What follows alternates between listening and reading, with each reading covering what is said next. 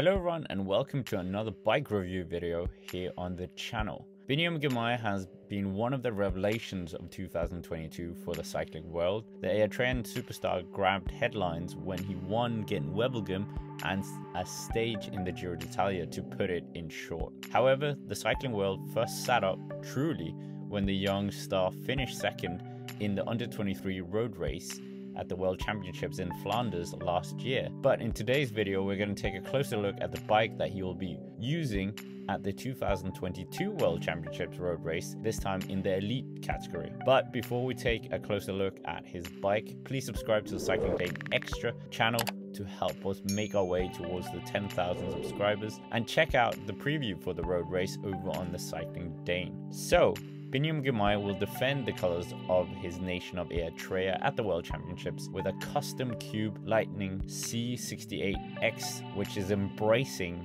his Eritrean nation in its livery. CUBE have said that this Litening C 68X has been its most intensive bike development to date, and the bike is of course equipped with Shimano Dura-Race group set. This bike reportedly took 1,000 hours of computer modeling and over 100 hours of wind tunnel testing to enhance the aerodynamics of the bike overall, which has led to this very unique frame design. The frame is a lightweight carbon chassis using the Litening C68X monocoque advanced twin mold technology with a frame weight of 799 grams for a 54 centimeter frame. However, Biniam Girmay will be riding a 56 centimeter frame, so this could be a bit more. CUBE boasts that this frame has a significant 30% reduction in drag relative to its 2015 design, meaning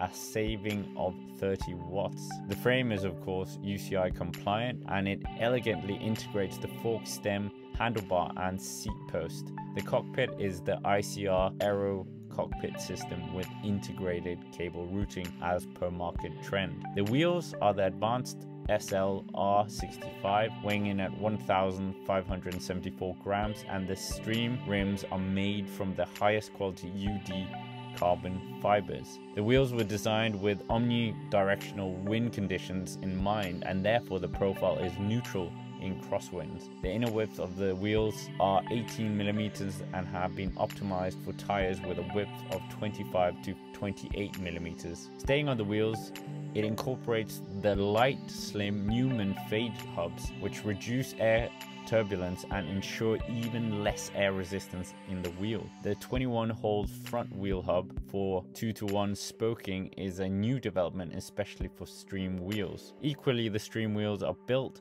with pillar wing aero spokes, only 21 spokes on the front wheel to reduce the rotational drag. And these wheels are equipped with the fast but robust Continental Grand Prix 5000 STR tires, which of course are tubeless and compatible with hookless rims, weighing in at 180 grams, which is incidentally 20 grams lighter than the Pirelli P0 race TLR tires. This bike is truly built for speed and is definitely right for the terrain that Wollonga will throw at Biniam Girmay. So it'll be very interesting to see if Biniam Girmay can actually get another medal in the World Championships, and potentially this time he could even win the rainbow jersey. That's basically it for this video. Make sure to check out the Matteo Trentin video of his bike review, and comment down below what you thought of this beautiful looking bike, and subscribe to the channel if you haven't already. And of course, as always, thank you for watching and have a nice day.